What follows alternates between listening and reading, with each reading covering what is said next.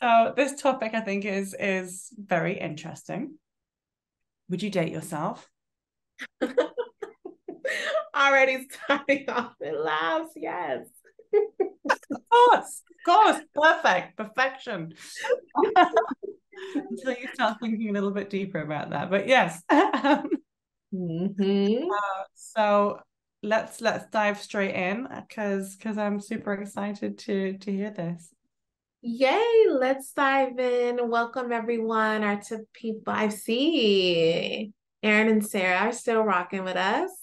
Good to see you again and educate some more. But yes, would you date yourself? I can't tell you how many times, both professionally in a clinical setting and then personally within my support and friend life, I have individuals looking for their person and they've got their list and they have their check marks and things that the person has to have, what they have to possess, what they have to do, just a long laundry list of things. And the first thing I kind of follow up with is, do you possess these qualities within yourself? Are you able to provide everything of which you're looking for?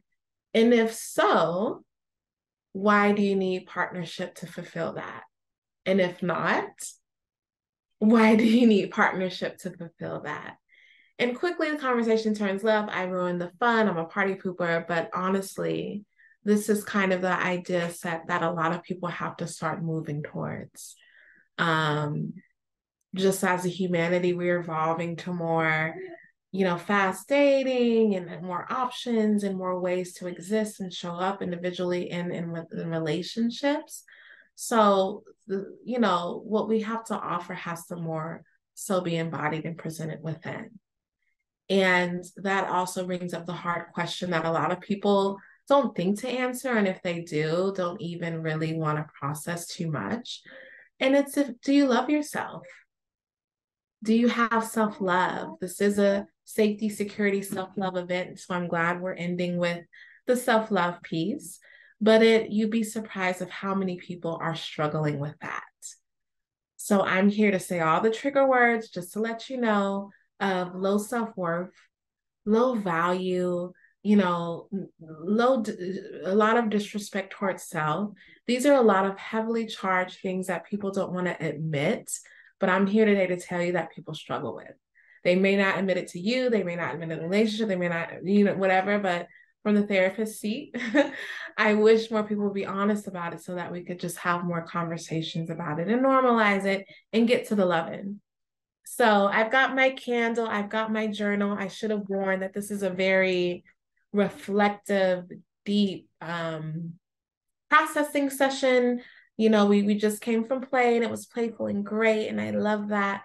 But now it's time to kind of end with doing some deep dives into that. So if you have the journal, great. I didn't prep y'all for that, so it's okay. Do the little notes on your phone, grab a pen and paper, because as I said before, I'm a step person. There's 6 steps to lead to more self-love and compassion, which I think is really needed. So please raise your hand, stop me if you have questions during all this, but it's apologies, going to be a lot of processing. So have your safe place either created or get that blanket. We're here to do some work today. So let me share this.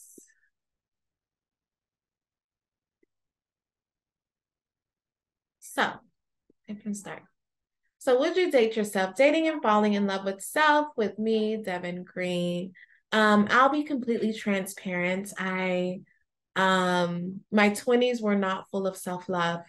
It was very destructive. It was very, fiery and just kind of destroying things in my path, including myself. And, now that I'm more mature now, I'm able to look back and see that that was in place for a reason, to protect, to keep, people distance, there's always a self-serving thing. So, just be honest with yourself throughout this process in order to get true clarity. In the 20s, I couldn't admit that I was those things, but I feel like if I were quicker to do so, I could have been quicker to heal and start this journey. So just really starting this with being patient with yourself, knowing that there's no right or wrong place to be as far as self-love, whether it's we're just exploring it, we lost ourselves on the way, or we're the biggest component and advocate for self-love. There's no wrong place to be here. Just be open and be present as much as possible. So I'm going to have 6 steps tonight as we wrap up here. They're going to seem pretty lengthy, and I'm going to take a lot of pauses where we feel the need to do so, to journal and reflect. But just bear with me here. The first step is you be willing to feel pain and take responsibility for your feelings. So just like I was saying, it's okay to be heartbroken. It's okay to be discouraged. It's okay to have a lot of negative thoughts and feelings. You want to be able to feel it. You first need to understand that all of our feelings are messages to ourselves that contain vital information. When people come in, I have depression, I have anxiety, the first thing I say is, what's your relationship with that depression? What's your relationship with that anxiety? What is it trying to tell you? Because we want to suppress and heal and put band-aids and medicate and use substances and party and use relationships, when really all we need to do is turn towards that. So this step is designed to help you open yourself up to what you're feeling and what they're trying to tell you. Hey, I'm anxious because I really got hurt in this past relationship. And now, I'm on Tinder and swiping. And when they say hello, I get, because I don't know if that's going to happen again. That's more acceptable. Oh, I'm anxious and I have social anxiety and I don't want to date. Let's get real, and let's get real intentional of what we're experiencing. This is an excellent place to practice mindful self-compassion, since it will help you to get present in your body, open yourself up to feeling, and meet them with compassion. We can't be compassionate towards ourselves. We can't self-care, self-love, all these buzzwords without facing those really ugly and icky emotions and meeting them with compassion. This step is all about moving towards your feelings, even the difficult ones, rather than moving away from pain. So a lot of people hate working with me because we will sit with that pain until it reveals itself in its purpose. I'm not a what they call toxic positivity therapist where, all rainbows and, we're good. No, let's sit with the icky stuff. So for 2 minutes, I'm going to invite us to do that here. There's a reason why you signed up for this workshop. Of course, we want positive intentions and things, but for a moment, just kind of write out or reflect on or jot down in your iPhone, whatever, Android. What icky feelings and thoughts are you coming in with today? Are nearing at the end of this workshop. Hopefully they're not much. Hopefully you had a good time and you're feeling good. But if anything's still dwelling, just kind of jot that down.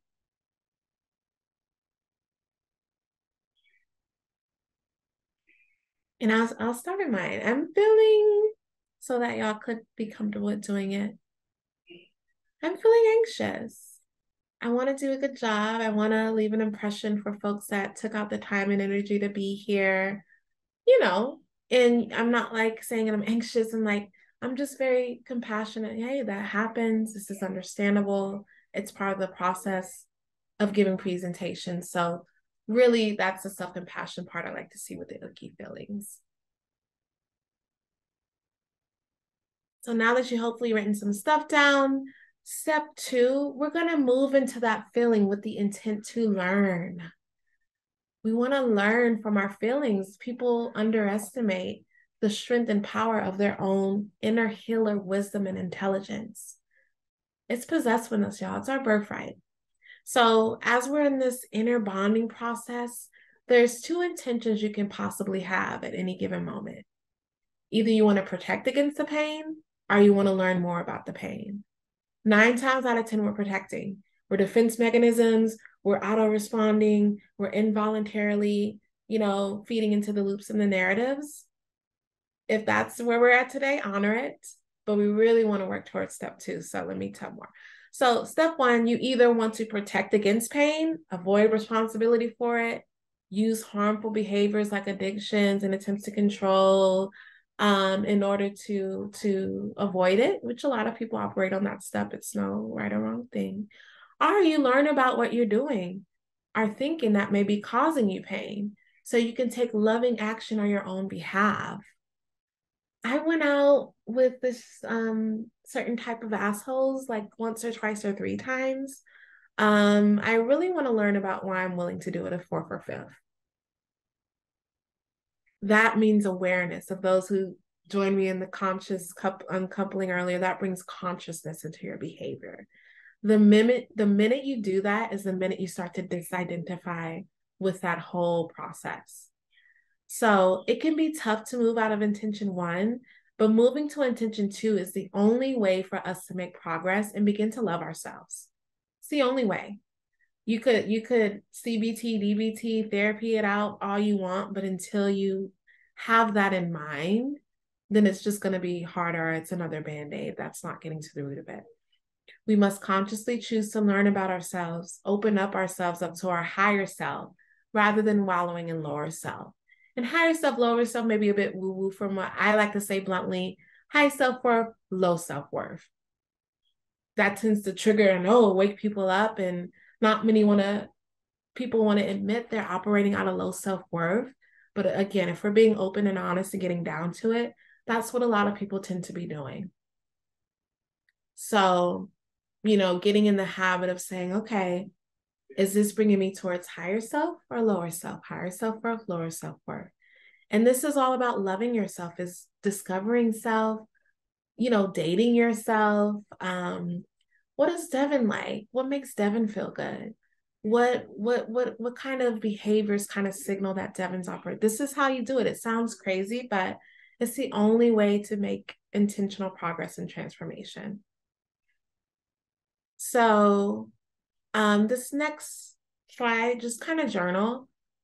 Are you kind of default operating off of step one, protecting against pain? Are you truly, genuinely making the strides and steps to, step two, learn more about what you're doing, discovering self, being curious about yourself and your behaviors? The fact that you're all here is kind of leaning more towards step two, but just be honest so that we can know where to go from there.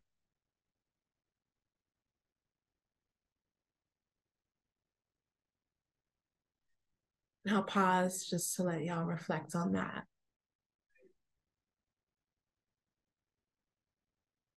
And even further, if it is step one, what are you protecting yourself against? We got to know these things.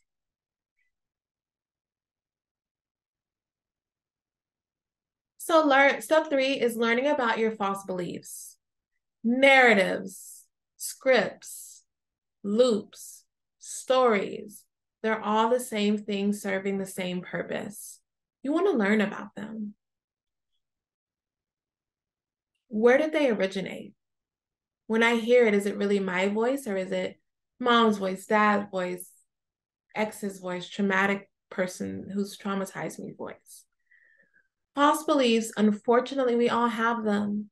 In the process of learning to love ourselves, it is vital that we identify our false beliefs. Session one with me, we're listing them all out. That's part of the work, is naming them, acknowledging them, finding their origin spot, and then transferring them to some alternatives.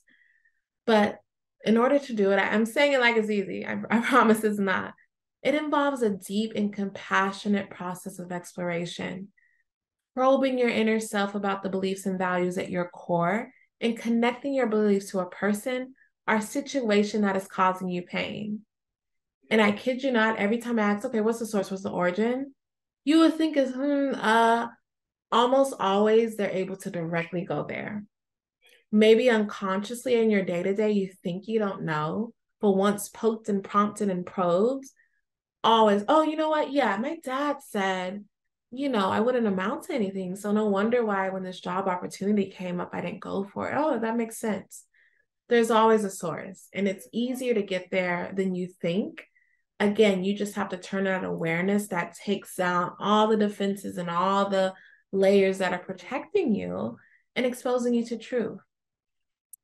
You can conduct this exploration by asking yourself, what am I thinking or doing that's causing these painful feelings? What's causing anxiety? What's causing depression? What's causing guilt or shame, jealousy, anger, loneliness, or emptiness? Allow the answer to come from your inner, authentic, high worth self directly from the source of your feelings. So we're going to pause here. I'm going to spend a little bit of more time. I'm going to put music on and everything because I really want you to recognize your own false beliefs. Whether this is the first time you've heard of this term or you think you've been aware of them for however long you've been dealing with it, but you'd be surprised day to day, some new ones could pop up depending on the situation, depending on the triggers, depending on what you learned today in this, seminar. Maybe some other things kind of popped up or you found yourself saying, oh, I can't play. I can't do that. I can't do conscious uncoupling. So I'm going to spend a few minutes here just to explore what you're thinking or doing that's causing you pain. What's causing you suffering? And be honest about it. Be honest about it is all I can say. And I'll leave this prompt up for like a minute or two.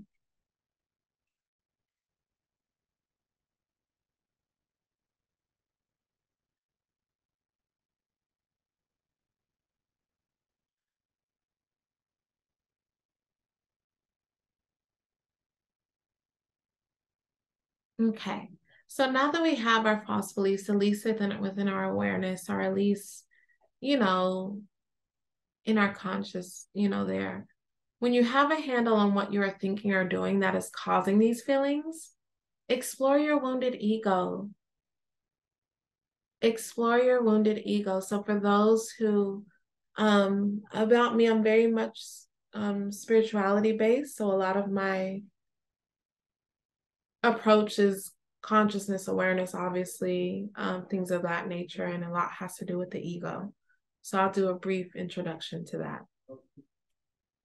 Your ego is your self that you present to yourself and especially others. So my ego of therapist, my ego of being a queer Black woman, my ego of, all these things that kind of got built through external forces, but are not my true innate, even though I am those things and feel in alignment with them. If I'm really a lover, I'm really an advocate for these things, like my passionate and worth things are a little bit different. But the ego is kind of what you want the world to see. And it's usually a mask that you have to put on. It's usually not your authentic self that's loved. And the tricky thing about the ego is that it does a lot of protecting.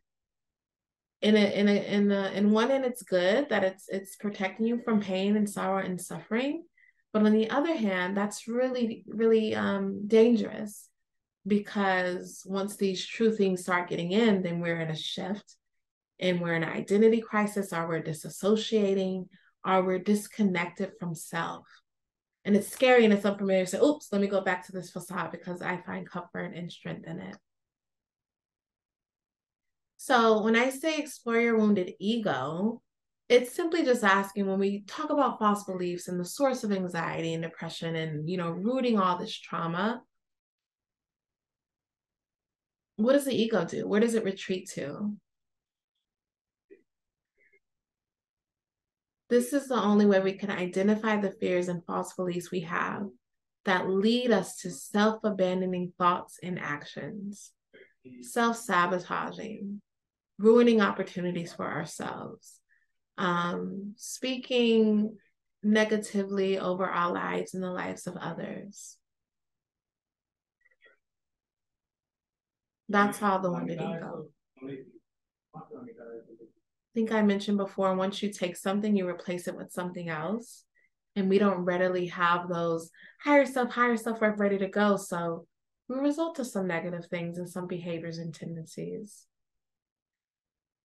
Identifying your false beliefs is a vital step towards challenging these beliefs, accepting yourself and loving yourself.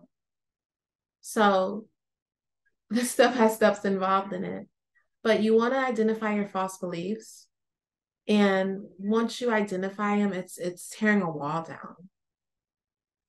And that wall is used to protect the ego. So instead of letting the ego be wounded and negative and self-sabotaging and all those things that lead to further pain and suffering for you, because that's again the cycle that it knows and wants to stay in rhythm with, what are you replacing it with? what false beliefs are turning into truths? What like loops and narratives of negativity that are turning into you speaking power in life over yourself and your relationships and your career and your finances and all those things. So again, always the laws of the universe you take away, you have to replace with something, and immediately. We're used to our pattern and rhythms. They're comfortable, even if they're toxic. We rather go back to what we know and what brings us security. But this stability and security and self-love that we're talking about today, it has to be rebuilt. It has to be revamped. And in order to do all that, we first have to learn about what's keeping us small, what's keeping us in low self-worth. So once you do all those things, I mean, we did a lot. We've recognized those icky feelings that we're trying to avoid, and we've unearthed kind of the, limited self-beliefs that maybe developed in spite of it. We've, let the ego of the guard down, which typically operates on low self-worth and vibration.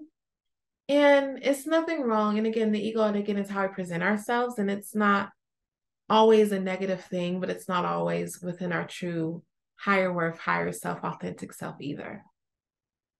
So that could be tricky within itself, but I'm calling that side of you forward.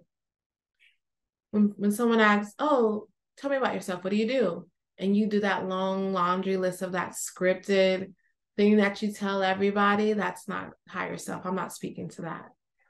But when you feel joy and you feel seen and heard and whatever's going on, whatever you're doing, who's ever around you, that's higher self, that's higher self-worth. And that's who we're going to have a dialogue with in step 4. So step 4, you must open yourself up to loving yourself before any answers will come, but they will come eventually. They may not come right now in this seminar. They may not come within 2 months of therapy. They may not come even in 2 years. There is a time and a place for everything. Just know that they're coming. The ego can't, keep the true self contained for much longer. Even being here and just being introduced is planting seeds. It's planting seeds. It's leaving residue. It's whether we know it or not. Even if you're not paying full attention, it's bubbling something within. So be patient with yourself in this journey, because that's part of the work. But it may take only minutes for you to make important connections and discover new understandings of yourself. For 30 minutes in, you're probably already making the connections of hopefully discovering new process and things about you. And again, it may take days, weeks, or even months. These insights may only come in images in your mind, or they may show up in your dreams. I tell clients keep a dream journal, especially when we unpack stuff like this. Because you may think, oh, none of this is landing, none of this is hitting, and then go to sleep at night where the unconscious is revealed and wake up with so many. I have visions of me, doing the limitless. I have visions of me doing things I never did before. I have visions of me being CEO. You'd be surprised at what's getting through to you there. However they show up, know that they will show up if your heart is open to them. It's only a matter of time. So already, just sit here, close your eyes, ground yourself to the earth. Become aware of everything around you, the sound of my voice, your body on the chair. Really just be still in this moment and call upon your higher self, your higher worth self, your savage self, whatever it looks like, whatever it's going to be, your call on that person and just see what comes. See what images, see what thoughts, and just sit here for a moment and let's see what reveals itself.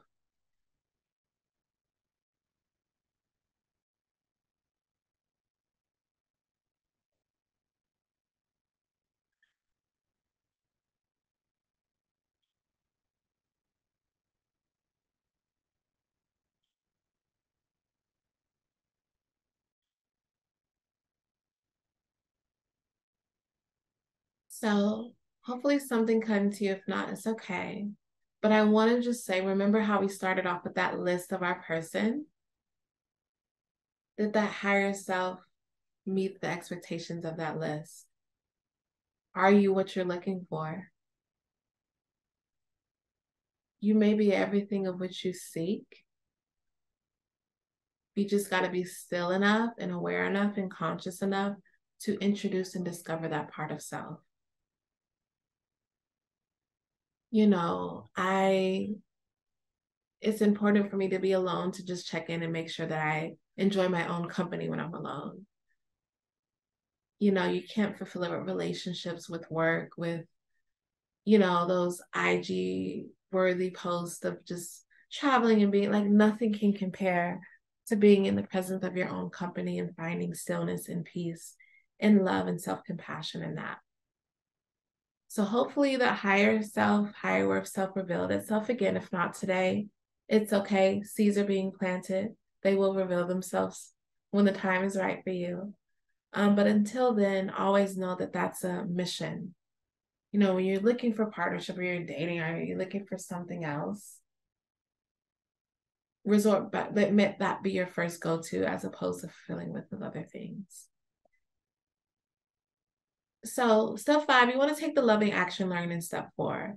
That whole stillness, that moment, even if you sat and closed your eyes for 3 seconds, that was 3 seconds of you trying to find higher self. That was 3 seconds of you trying to connect and be self-compassionate and have self-love towards self. Now that compared to maybe you're struggling with intrusive negative self-talk constantly. Maybe you're struggling with, again, those limiting beliefs that were echoes of mom saying I'm not good enough, echoes of dad saying I'll never be loved, whatever the case may be. 3 seconds, 2 seconds, 1 second is better than nothing of you being exposed to, okay, I'm at least shifting, I'm at least trying or attempting to be in another energetic level or frequency or whatever you want to call it. So take the insights you gain in step 4 when calling on your higher self and apply them to your life. If you saw higher self in front of a boardroom as in a CEO chair, let me apply that to life. What do I need to do to get there? Do I need to stop taking on jobs that are not at low pay and low value of what my skill set is and what I have to offer? Was that vision of higher self you with kids running to you and a family and the white picket fence thing, you know, and you being loved appropriately? That means the steps I need to apply today is stop dating certain type of individuals who aren't on that intention, or stop being in relationships where my needs are suppressed or I cannot express myself adequately. Apply them to your life today. You know, not next week, not tomorrow. Like, actually sit here and write down these action steps is what we need to do. Did you notice that your stress or depression or anxiety often rise because you don't tend to your own needs? Make sure to tend to your needs. I work with a lot of people pleasers, and a little activity I like to do is 1 time a day, express your needs. I don't care how little. It could be the people at Starbucks didn't add whip and you asked for extra whip. Respectfully and gently, you don't have to be a B word, but hey, actually, I'm sorry. I asked for, not even I'm sorry, like, hey, I asked for extra whip. Thank you so much if you could do that for me. 1 time a day, one little thing, I don't care how small, get used to making your needs met. Or get used to at least putting yourself in a position to get them met. They may not be fulfilled. They may still get your order wrong. They may still not listen to you or whatever, but at least you're getting into the practice of exercising your right to ask for what you need. So, you know, that of course is going to lead to higher self-worth, higher self, things that you need to do immediately. That's an action step. Did you discover that you often assign the worst possible opinions about yourself to others, even when they haven't signaled any such opinions? People are mirrors. We talked about conscious uncoupling. Relationships are the best. Any annoying thing that your partner is doing is probably something that you do that you can accept within yourself. And you need to give love and compassion towards yourself. And it's crazy how it shows up. There's some characters in movies or shows I watch, and I'm like, ugh, I don't know why, but this person makes me cringe and really irks me. That's just tickle me to be like, okay, wait, in what ways do I embody that in my life and that I need to pour love into? And I can tell you right now, full disclosures, the people that make me feel like that when I watch something are the ones who are very submissive and that are letting people walk over them. I'm like, ugh. And then I check in and say, okay, these are ways that I'm like that within myself. And these are what I'm going to do to show more compassion towards that part of self. Stop yourself when you head in this direction and remind yourself that you can't know what others are thinking. Assuming the worst is usually both wrong and unhelpful. So, in the same breath, like compassion towards self is compassion towards others. You don't know what people are thinking, you don't know what people are going through. And the way you treat people is often a reflection of how you're treating yourself. You see it all the time, like, oh, that person is not so great. I can tell that they're struggling with something within, or I could tell they need to do some work within. If you're struggling with this stuff, remember that asking, what can I do to love myself better? A simple yet potent question. It doesn't have to be 6 steps and a whole seminar. Even though I'm glad y'all are here. At the end of the day, I would just ask, what can I do for myself tomorrow to love myself more? Or what did I do today that was acting outside of that intention? Is a far better question than how can I feel love for myself? It's much harder to conjure a desired feeling out of thin air than it is to take actions that will help you authentically experience a desired feeling. There's actions and there's intentions. I'm very much action-based. I'm very much solution-focused. I'm not the traditional talk therapist where we vent over and over, like, okay, what are we going to do about it? Okay, what steps are you going to take? Okay, how are you going to love yourself more this week? Okay, how did you not show up for yourself and express your needs this week? How can we fix that? That's kind of the energy that you have to bring for yourself. Nobody's going to bring it for you. Maybe the therapist will, maybe a good partnership and community and support will, but there's no one like yourself that will answer that question better and that can ask that question better. So really having that loving action, not just intention, action as well. And then the last and most final step is evaluating that action. Anytime I assign that to clients, the first thing I do when I meet them again is, okay, let's assess how you think you did with that. Did you BS? Did you really go all out? Did you, okay, my therapist checked, I did it. Were we really into it? Check in with yourself after step 5 and every step that came with step 5. Did the loving action you took help you shed some of your anger and shame? Again, full circle. We're doing all of this to help, nurture those negative feelings and those icky things. More self-compassion, more love, more self-worth, higher self. Did that help diminish some of the anger and shame, or is it still there? We don't know. We got to see. Did it soothe your pain and help you be more compassionate towards yourself? If not, repeat these steps. Don't just try it once. Oh, nothing got soothed, nothing got resolved, that didn't work. It takes time. These limiting beliefs and icky feelings were built decades and years and years and years. It's going to take more than one self-care, love workshop and like 5-6 step plan in order to promote change. Repeat these steps as needed until you have found the correct ingredients and steps that will lead you to peace, joy, and a sense of intrinsic self-worth. The steps are there. You just have to play with them and see what they are. Okay, advocating for myself and being a people pleaser didn't really hit that hard. Maybe I should say yes more, go on more dates, let more people in, do a little bit of exposure therapy to see what I could, what I could call in for myself.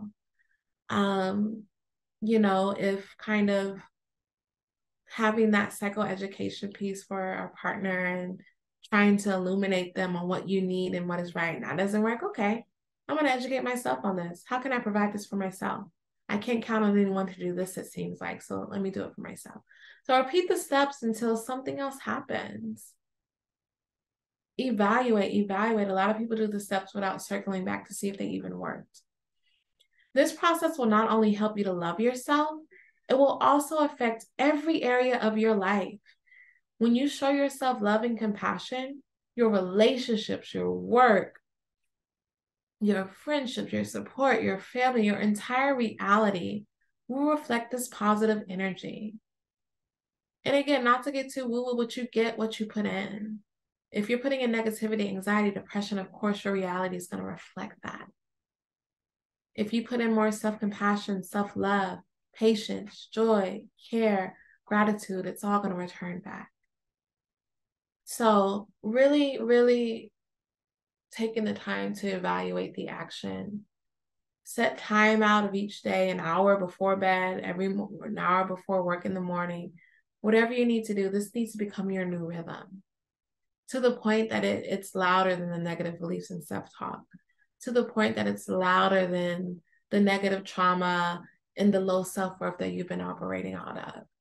This is a dramatic shift. You have to make dramatic changes to get there. So for the last few moments, I know I keep saying it, but I'm really legit going to put some music on. I want you to write down 3 steps that you're going to take to invite more self-compassion and love and challenging of limiting beliefs for yourself.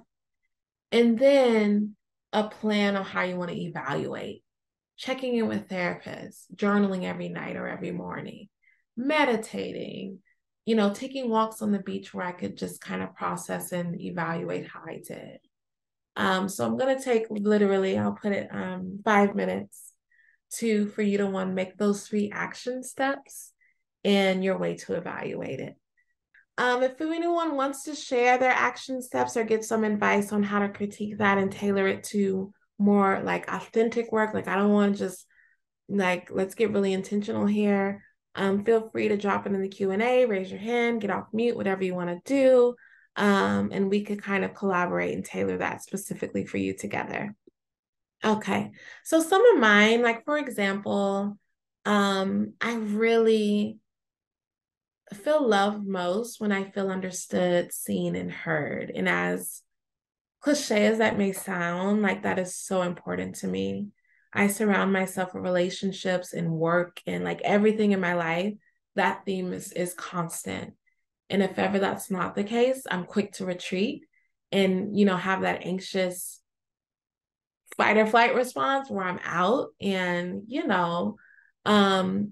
which kind of speaks to those limiting beliefs of, you're too much or you can't ask for that. You're inadequate because you are needing certain things. And that's all you guys kind of have to stop to say. So an action step that I kind of develop around that is I will express myself and be very clear and intentional with that communication. So it's not just, I want to be seen and heard. It's, I want to be seen and here's how. When I'm speaking or I'm getting excited about things, I would like follow-up questions. I would like feedback. I want to feel heard, and this is how. When I'm speaking, I need the social cues that you're engaged.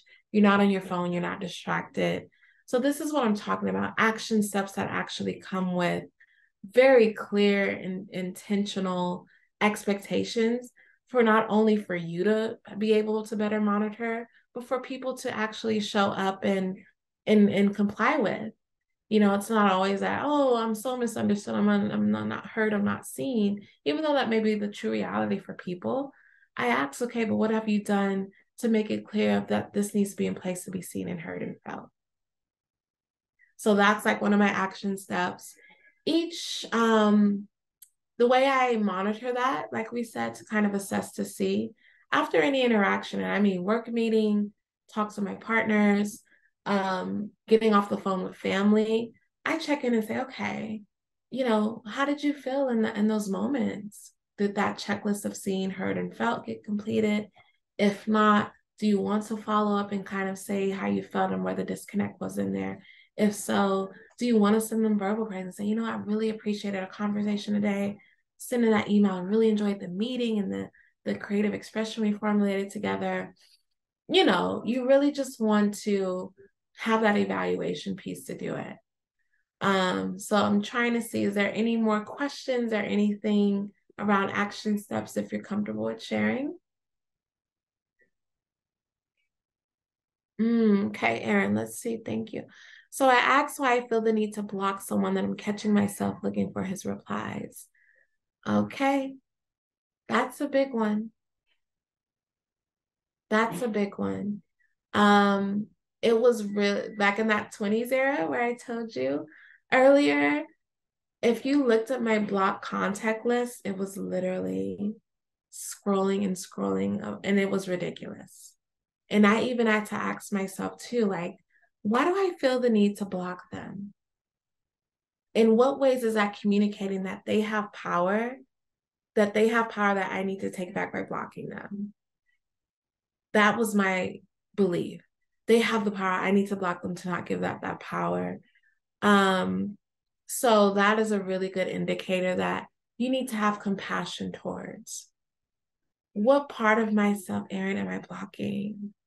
Or what part of Erin is trying to be protected and trying to block these people?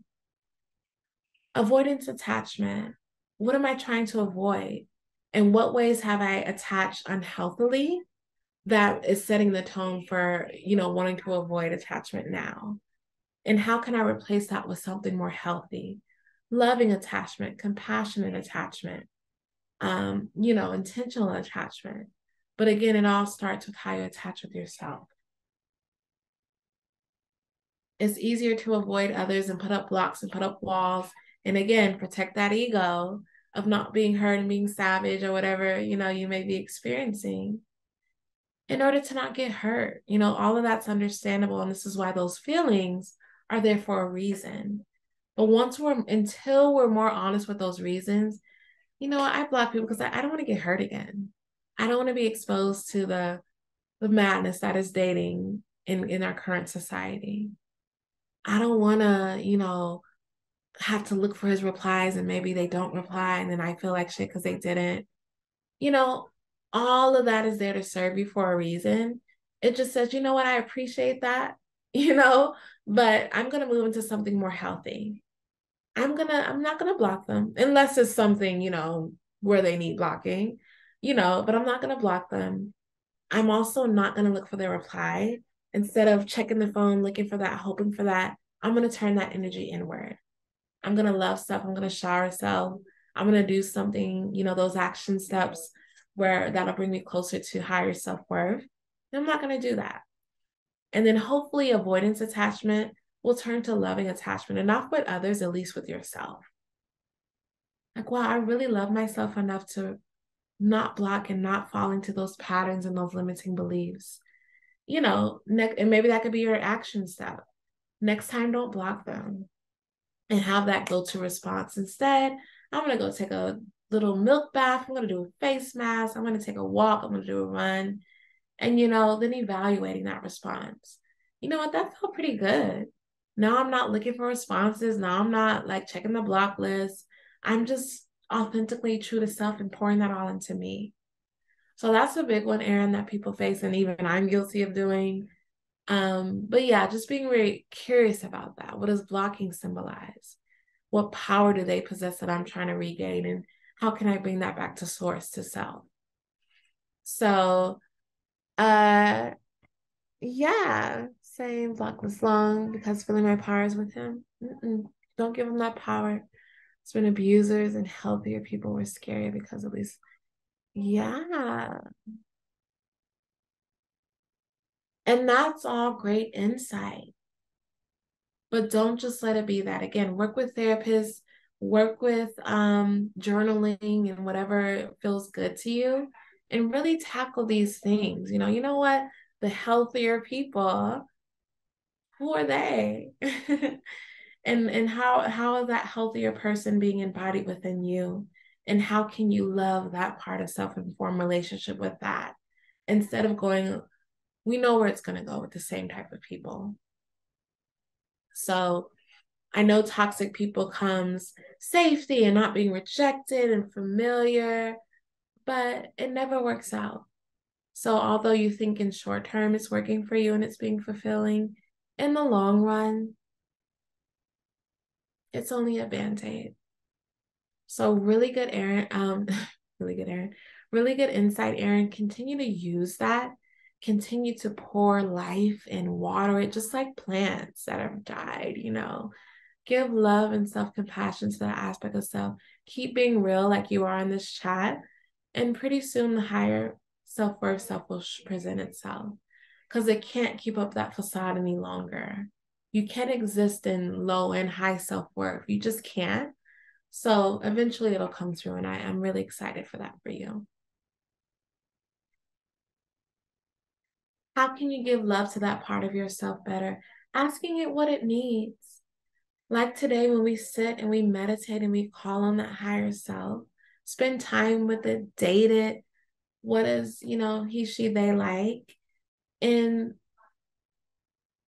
just as much time and energy you would spend in pursuing someone else, getting to know them. What do you like to do? What do you do? Ask that for yourself. What does Erin really like to do? What brings Erin joy? What brings her peace? At the end of the day, when she's fulfilled and happy and satisfied, what was necessary in order to make that happen? Bring it all back to self.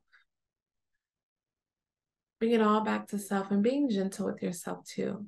You know, cognitively, emotionally, physically, you know, self-love, self-hugging, touch, self-pleasure. Hell, this is pineapple after all. I mean, whatever you need to do, you got to do it.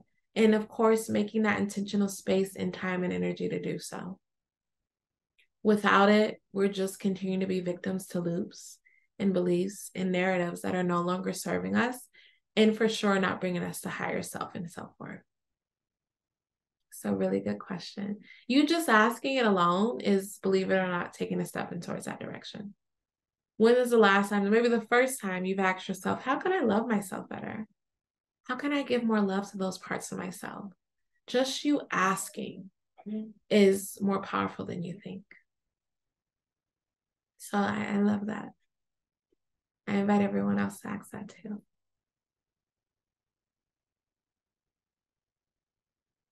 All right. Was there anything else from anyone? It was a lot, but I hope you keep those prompts. I hope, you know, if everything else got overwhelming, the one takeaway is just exposing yourself to those limiting beliefs and taking appropriate steps each day to challenge them. That alone will bring you more towards self-love and self-compassion, and at least starting to disidentifying with the old ways of operating.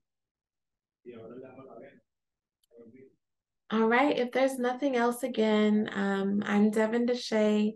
You could find me at DevinDshae on Instagram. I'm very nice on there. I love people and talking, so you know, don't be too intimidated to find me there. I will be hosting an Ask a Sexologist Q&A hour on IG Live tomorrow at 5 p.m. Pacific, 8 p.m. Eastern. I love Pineapple Support. I love the work that I do here and the people that I serve. So you can always find me through here. Looking through the therapist directory, Control F to find Devin, and there I will be. Yeah, so if you're looking for things around self-love and compassion, I specialize in that, empowering, especially those in the industry. If you're looking again for relationships, conscious uncoupling, anything around sexuality, I could be the go-to for that as well. But again, thank y'all for joining this self-love, stability, and security workshop.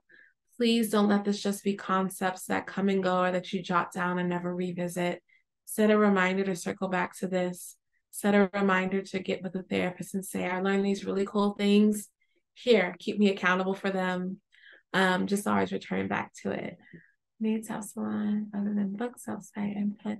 Yeah, and the books, whatever your jam is, books can be illuminating, podcasts, webinars for one are my ways of educating and being educated. So again, I'm really glad that all y'all are here today. Hope you take away something that changes your life completely.